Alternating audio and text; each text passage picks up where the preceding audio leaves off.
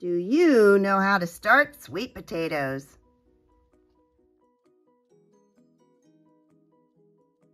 Hello everybody, this is Deb from Just Do Something Homestead, and today we are going to learn how to grow slips from your sweet potatoes. Slips are what you plant in your garden to grow more sweet potatoes.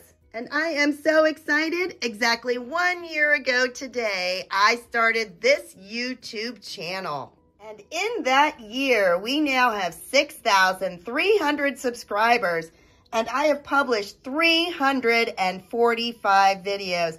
My goodness, that is almost one video a day. But becoming a content creator on YouTube has not always been that easy.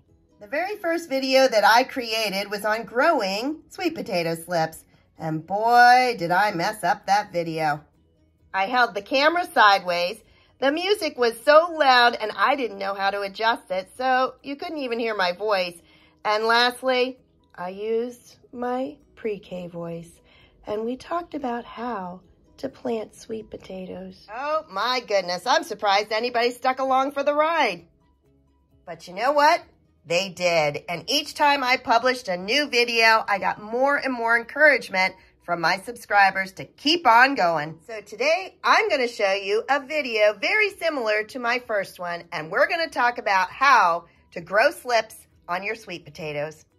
But this time, I won't make all those mistakes, or perhaps some different ones. And please watch to the end to see one of my biggest bloopers yet. In order to start your own slips off of your sweet potatoes, you're going to need 4 things. First, you need sweet potatoes. Then you need a tray to grow them in. You're going to want seed starting mix, and the last thing you're going to need is a heat mat. Let's talk about each one of those items. First is sweet potatoes, and these are some of ours that I saved specifically to grow this year. We raised Beauregard, and when you're looking for which potatoes to save so that you can make slips, you actually want the smaller ones, not the huge ones. Here are a series of pictures from last year's sweet potato harvest.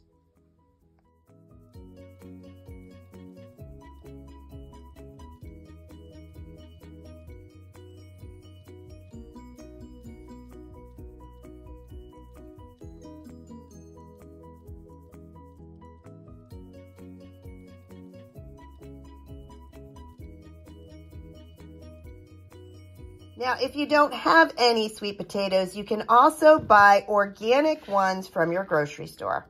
I've had a lot of success starting my slips from organic sweet potatoes. It's a way to get some different varieties into the ones I have. And one thing I was really excited to find just yesterday was purple sweet potatoes.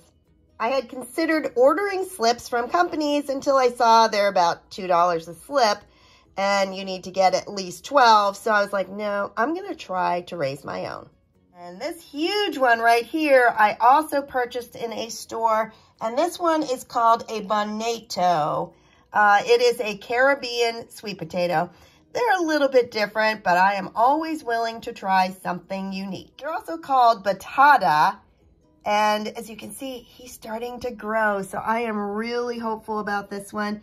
The difference on these are sweet potatoes, but the insides are white, and it's more of a combination of a traditional potato and a sweet potato. So today I am going to start Beauregard that I grew, 2 organic ones that I found in the store, and then some purple ones that I also found. You're going to want a large tray. You can find these easily at Walmart. They often have the cells in them. I took the cells out because I'm going to use those later to grow some of my seedlings. Next, you need some seed starting mix, and this one is organic. I only use organic seed starter, and again, this one came from Walmart. Last thing you're gonna need is a heat mat. I ordered these from Amazon, and I use them all the time to start my seeds. So all you need is a couple of them. You can alternate them, switch them around. It doesn't take long until your sweet potatoes start to grow their slips. This is exactly what we are going to do today. We are going to set it up. What you see here are the slips that are starting to grow. This tray I started exactly 1 month ago so that it would have some slips on there so you could see what it would do. All right, let's get started. You're going to want to fill your tray about halfway up with your seed starter mix. If your bag of seed starter is really light, that means that it is pretty dry. So next I'm going to pour some water on there. This is about 2 cups and it will soak into it. It just takes a little bit of time. Slips typically grow on the ends of the sweet potatoes. So what I try to do is push the end down into the soil. It doesn't matter which direction is up or down. Just move it back and forth. And then this is the tip that I want to have down in the soil. You can even push the soil around it. And that's all you do. You just go around and you systematically place your sweet potatoes, pushing down slightly into the soil. Some people like to start theirs in a jar of water, but what I found is that mine just seem to do so much better, more productive if I start them on soil. And honestly, that is all it takes to put your sweet potatoes in and get them to start growing. Next step is to plug in your heat mat on a windowsill by a sunny window and just make sure you add a little bit of water every couple days. I want to show you real quick what you do with these slips once they start coming up. Now, typically I wait until they're a couple inches taller, but I want to show you how you get them rooted, and it's really easy.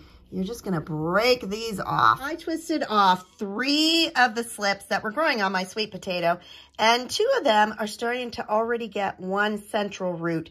So I am going to put it in a tiny container of water, and you want to check this every day and make sure that there is water provided. Once they get their root system growing strong, I can plant them in a pot. Last year, I started hundreds and hundreds, if not thousands, of slips exactly like this. This is the 3rd slip that I just twisted off, and look at this. I truly have never seen such a root system on a slip that I just barely twisted. So I'm going to plant this one right away. Once I plant them, I no longer use seed starter. Instead, I'm switching to organic potting soil. Since this guy is so far along, I am going to move him upstairs under my grow lights. Oh, and did I mention a blooper at the end of this video? Here you go. Here's a little trick. Those 2 slips kept trying to fall down into the water. You don't want them below the water surface. So what I did, I just took a rubber band, and that gives them something to hold them up so they don't fall in. Thank you so much for joining us today on our 1-year anniversary. I cannot say this enough. You are the best subscribers in the world, and thank you so very, very much for following along on our journey. Whether we are vacuum sealing, crocheting, raising animals, creating homemade granola, or anything that we do on the homestead, it is such a blessing to have you join along. If you enjoyed this video, please like, subscribe, and share. Have a blessed day, everybody. Bye-bye.